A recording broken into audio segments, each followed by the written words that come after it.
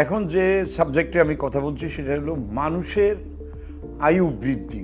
সকলেই চায় দীর্ঘায়ু লাভ করতে, সকলেই দীর্ঘ দিন সুস্থ থাকতে চায়। এর জন্য সবচেয়ে যেটা বেশি দরকার সেটা হলো ভালো একটা পরিবেশ। এর জন্য যেটা বেশি দরকার সেটা হলো নিরাপদ পানি। পানি আমাদের জীবন, পানি আমাদের মরণ। বাতাস আমাদের জীবন, বাতাস আমাদের মরণ। অক্সিজেন জীবনের আয়ু বৃদ্ধি করার জন্য প্রধান সহায়ক। যেরকম চীনের অনেক লোক আছে, তারা 3 থেকে 5 বার গোসল করে। তারা বলে যে আয়ু বৃদ্ধির জন্য গোসল হলো সবচেয়ে অতি উত্তম।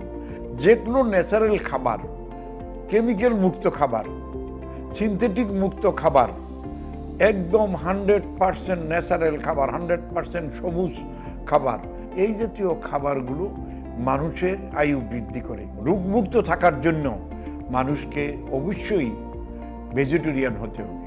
মাংসভোজীদের আয়ু কম, মাংসভোজীদের হার্টে প্রবলেম হয়। মরণঘাতী যে রোগগুলো আছে সেইগুলোকে প্রতিরোধ করতে পারলেই কিন্তু মানুষের আয়ু বৃদ্ধি পাবে। মরণঘাতী রোগগুলোর ভিতরে আছে 1 নম্বরই হাই প্রেশার এবং ব্লাডে কোলেস্টেরল বা আপনার হার্টের প্রবলেম। এগুলো দূর করার জন্য আপনাকে চর্বি মুক্ত খাবার খেলে আপনি দীর্ঘায়ু লাভ করবেন।